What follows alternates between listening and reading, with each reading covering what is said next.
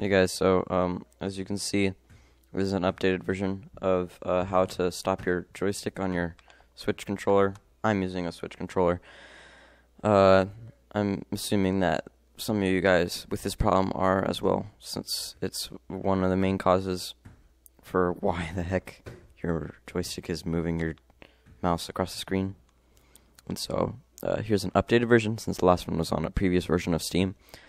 And so we first are going to go to Steam, like I showed in the last video, and settings, and then you're going to go to controller, and then as you can see here, there's a bunch of switches, and you're going to deselect 2, and it's not going to work at first, but once you like restart Steam and everything, it should stop doing that.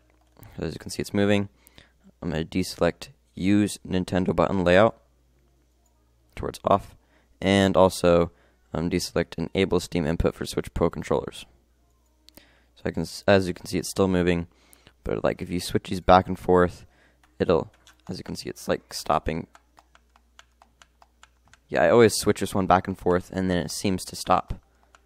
It will teleport like once or twice, but then after that, it should. As you guys can see, it's now not doing anything. So it's kind of finicky on getting it to stop. But like if this is back on, flip this back and forth, yeah, see now it's moving again. So just deselect them, and then like switch this one back and forth once, and it should, yeah, just stop like that. I don't know why my mouse went, yeah, see? Yeah, so just switch this back and forth after you do that, and it should stop. I mean, at least that's what it did for me. I'm not actually using a Switch controller anymore, I'm using a PS5 controller.